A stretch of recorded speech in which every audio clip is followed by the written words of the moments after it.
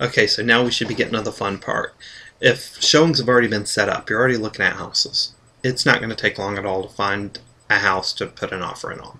So that's what this is about, is what to do before you submit the offer. Because most people think you find the right house, that's the whole process, now you just do negotiating and you're done. Not really true. This is where detail matters. Pay attention. I like to use kind of a poker analogy of what does the whole story tell you. Okay, what I mean by that, get all the information you can get. First of all, you print out that property information. Next, look at the tax records. Then look at the history of the property. Was it under contract before? Fell through? Why? That, to me, is a big indicator. If a property's gone under contract and back on the market, a lot of times it could be the condition of the property.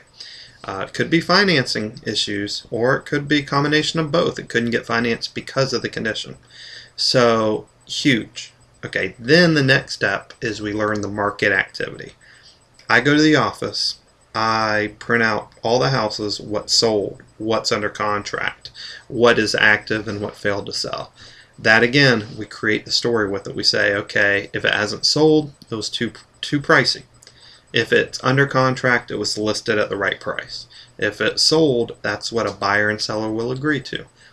That creates a formula to understand the market value of a house.